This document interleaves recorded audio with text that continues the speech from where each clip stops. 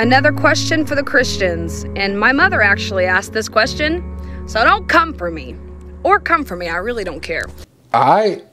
You gonna get this smoke. All right.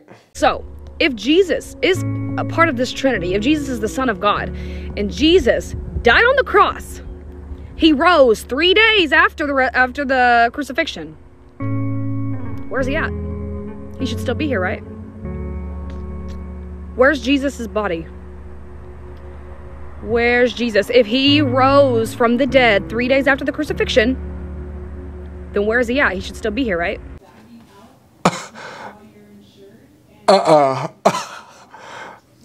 Is this her question for real?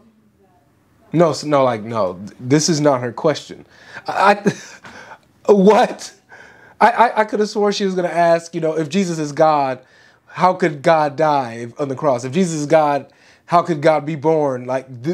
Her question is, where was Jesus after he rose? Shouldn't he be here right now? Where did he go? That's her question. This is the challenge to Christianity. No. Listen, if this is a genuine question, all seriousness, if this is a genuine question and you've never, ever, ever read the Bible before, then I understand. No problem. I've done the work for you. Here you go.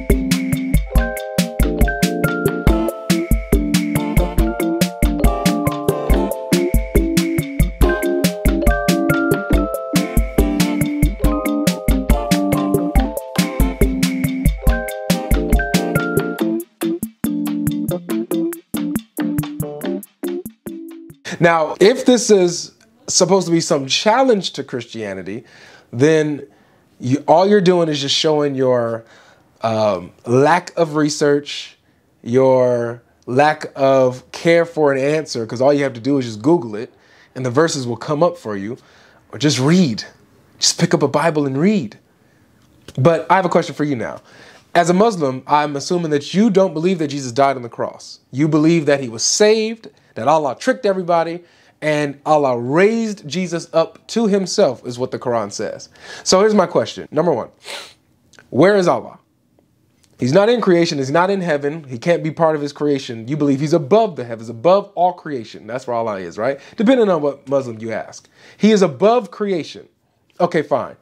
Now, it says that Jesus was raised to himself, that Allah says, I will take you and raise you to myself.